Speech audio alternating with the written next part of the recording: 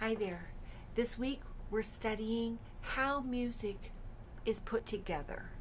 You have these little melodies, and the little melodies stack together and they make a whole song, okay? And the little melodies are usually called phrases. Like in that song, over my head, I hear music in the air. That is a phrase. It's a little melody.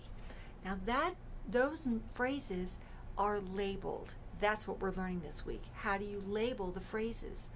Phrases are labeled with lowercase letters. The first phrase is always A.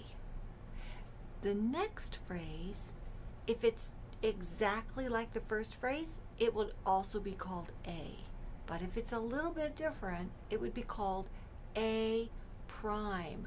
That little apostrophe in music, we call it prime. If the phrase is totally different, then we would label it B.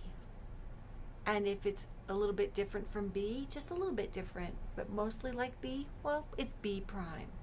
So I bet you get that, and maybe you've even studied it before. So when you have all these phrases, you get a bunch of them together, a group of phrases together, it becomes a section. And sections are labeled with capital letters. So you'll have an A section, which would be like 4, 5, or 8 phrases. Then a B section, then a C section. And this is how you organize longer pieces. There's a new song in here today about having a best friend.